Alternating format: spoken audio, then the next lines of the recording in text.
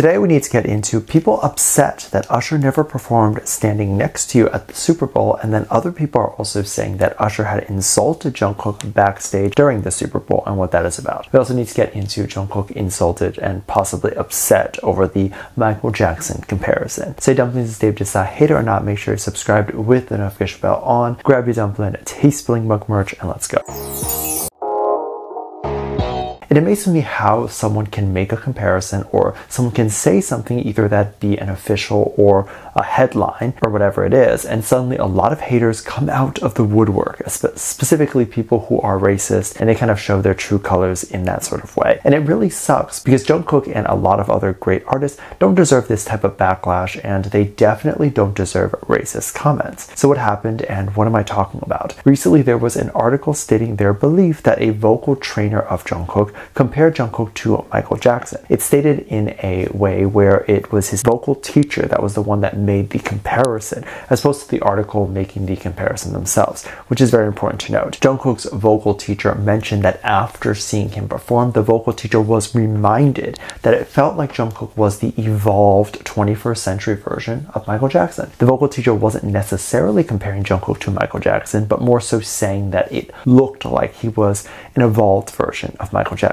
So by going by this quote, it's not saying that he is the 21st century Michael Jackson, but more so that he's just the evolved version or the new version of Michael Jackson. However, even this comparison, as you can imagine, is going to get a lot of backlash, just like with any fandom. I mean, if there's a singer that gets compared to Jung Kook himself, we can expect that there will be a bunch of armies in the comments stating how that person is nothing like Jung Kook and that that person is not talented at all. Those comments are bound to happen when you have someone being compared to an icon and the icon's fans refuse to accept newer talent. These comments hold no merit because new people are always going to pop either more or comparable in talent. And also, for example, Michael Jackson had a really tough time coming down after a show, but now we have celebrity doctors and people who can do better with this sort of stuff compared to before. Of course, a lot of people were then also saying that it was very disrespectful to call Michael Jackson the king of pop and have this comparison. And of course, this has led to debate as to whether or not Jung Kook is more than just an idol in K-pop,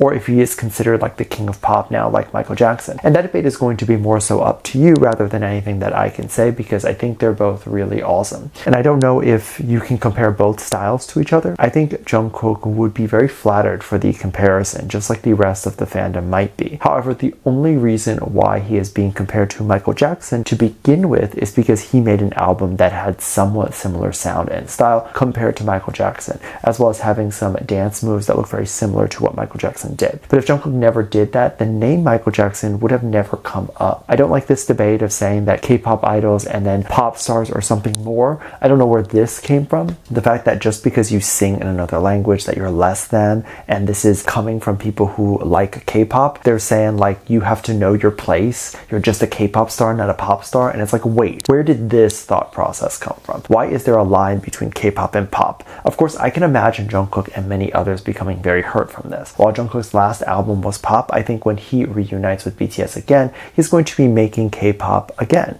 And for half the fandom to be thinking K-pop is less than, that's not good. Speaking of fans getting upset, people were extremely upset after Usher wasn't seen singing Standing Next to You during his Super Bowl performance. This was extremely interesting because a lot of people don't know why that song wasn't performed. It was believed that Usher was supposed to do one of the longest Super Bowl halftime shows ever in recorded history. So that's longer than like Michael Jackson, Beyonce, anyone who's ever performed. It was supposed to be a full 15 minutes, meaning he had about like 2 more minutes compared to everyone else, and thus probably could have added another song or something. And people were anticipating it to be Jung Kook that would come out or something.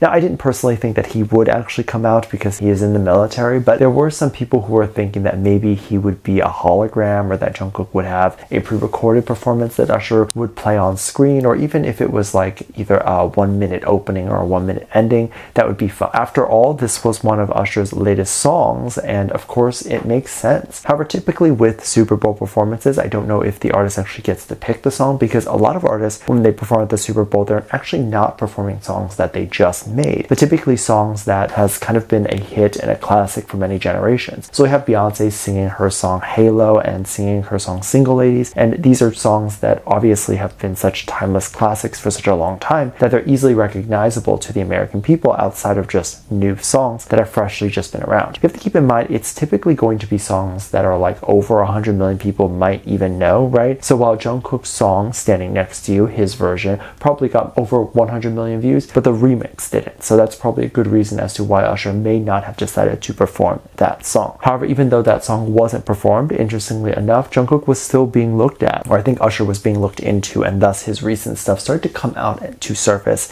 and actually Standing Next to You ended up hitting the top charts, and I think it went all the way to #1 pretty quickly, but it like definitely traveled all the way from like 87 to 50 or whatever it was very quickly. Now, it was no surprise that Jung Kook wasn't going to be at the Super Bowl. I don't even know if Usher got notified of his performance before Jung Kook left. So if Usher did, and if Usher was like, oh, I want to perform this, then there's a chance that Jung Kook could have something pre-recorded or something, but chances are Usher probably didn't know before, and even if he did, Usher was probably going to perform more of his timeless classics that were known throughout history as opposed to some of the newer stuff. Also, typically artists don't do remixes like a Super Bowl thing. They typically just do original music. However, they do feature a lot of artists, so it wouldn't be out of possibility if that did happen. However, there were a lot of people upset and even accusing Usher of using Jung Kook for clout and insulting Jung Kook and all those things. And for that, I have a few things I need to say. First off, why was this accusation being thrown around? Well, people thought this because for Usher's promo and even the Super Bowl promos, we were hearing things like the song Standing Next to You in the background. So people thought that it must be in the show as they were kind of heavily teasing that song. However, fans are not so easily persuaded by that, as there's been a moment in the past, like the Grammys, in which it felt like the members would win something and they didn't. There was also even a promo of the military bases, I think in one of the Super Bowl promotion things. So people thought that maybe the Super Bowl would actually air at the military and that we would see Jung Kook perform at the military.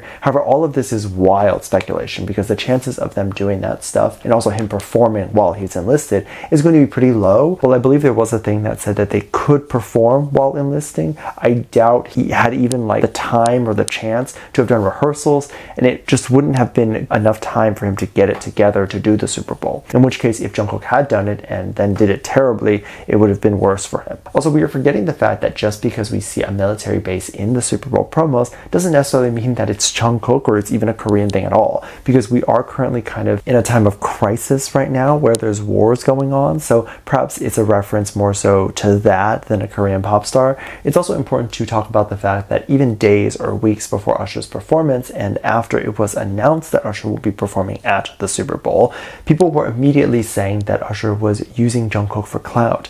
And to this, I have to say, what is going on? What is the thought process behind this? Some of these people literally live in an alternate universe. In what world does a huge global pop star like Usher, who's been around for literal decades, going to need anyone's clout? Like, he's good on his own? He's got this? Also, in what universe is the freaking Super Bowl in need of clout?